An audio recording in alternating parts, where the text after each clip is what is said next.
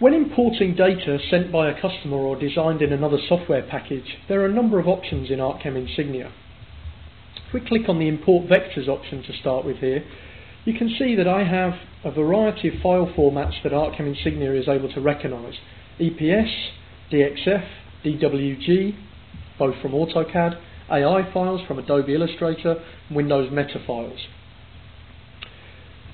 What's powerful about ARTCAM Insignia's import filters is they'll recognise the data within them, but also they'll give you options, as you see here, to centre it, to check for crossings, to automatically rejoin it, and even to tell it the format that the data was initially programmed in to make sure you get the size correct when it's imported. So you can see this DXF file that I've brought in here is part of a mantelpiece design. Now, another benefit of ARTCAM Insignia's import function is with the DXF or DWG that's been created with the AutoCAD software, it will actually recognise the layer information.